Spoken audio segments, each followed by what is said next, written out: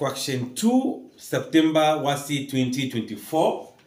In the diagram, ABD is a triangle where the length of AC is 50 centimeters and the length of CD is D centimeters.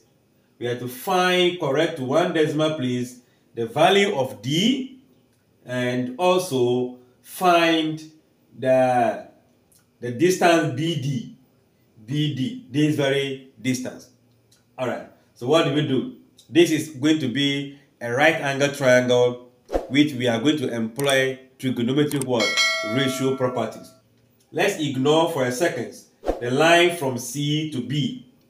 If you look at ABD, you'll be seeing a right angle triangle, right?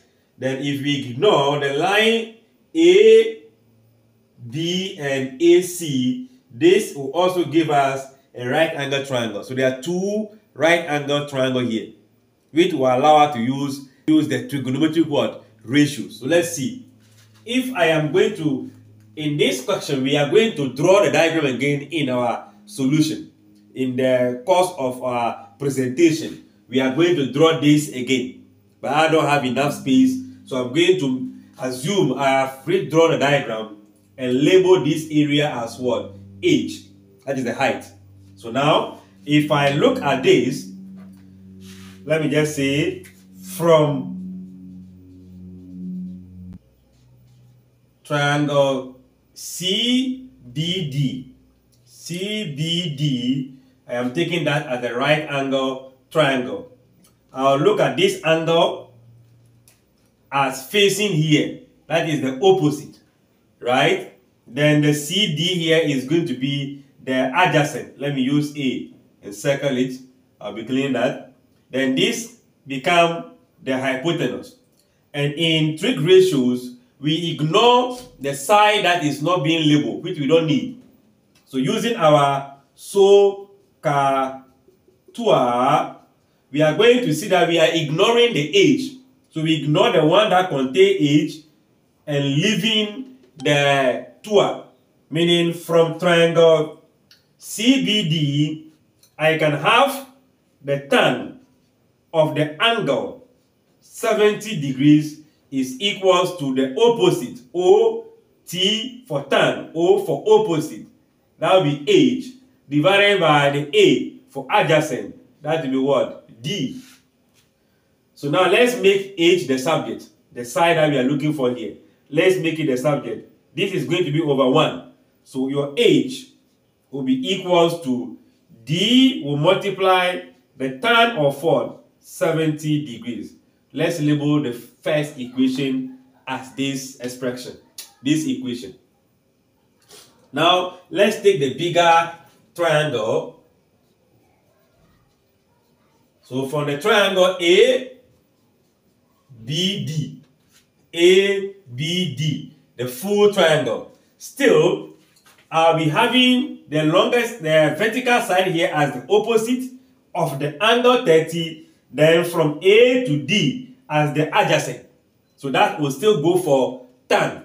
So I'll also be having the tan of the angle 30 equals to the opposite side divided by the adjacent. And what is the adjacent? Right away from here, 50 plus D. The length of this is 50 plus D. So that will make 50 plus the D. We are going to make H the subject again. So if you cross multiply, your H will be equals to 50 plus D multiplying the tan of 30. So that also gives us the second equation. So there are two equations that make use of H. H is the same here, H is the same. So we can equate the two equations. Or we can just say equating equation 1 and 2. Meaning beginning with the first one, which is D tan 70 degrees equals to, here we can expand. Don't forget 50 can multiply this to give you 50, the tan of 30 plus D, the tan of 30 degrees. So D, that become a common factor, or we can say they are the same terms we can group as like term.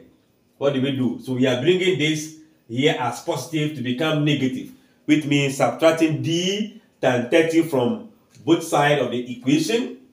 That gives us D tan 70 minus D tan 30 equals to 50 tan 30 degrees. We are looking for D. In this case now is the only unknown. So we factorize the D out to make it only 1. So let's do that factorization. D into bracket the tan of 70 degrees minus the tan of 30 degrees. That leaves us a fold. 50 tan 30. So I can divide by the baggage, the excess baggage, to have the D on its own. So that means that dividing through by this will make D equals to 50 tan 30 degrees divided by tan 70 degrees minus tan 30 degrees. So we need to put this in our calculator in order to know what that value will be.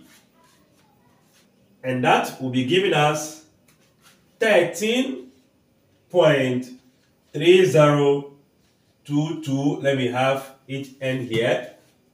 So we are going to listen to the question correct to one decimal place. What are you finding? D. What is the D for? This is the D we are looking for. So the first part of the question,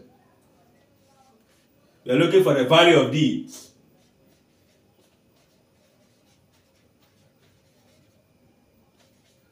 The value of D is going to be 13.3 centimeters, 1 decimal places, and the unit of measurement is in centimeters.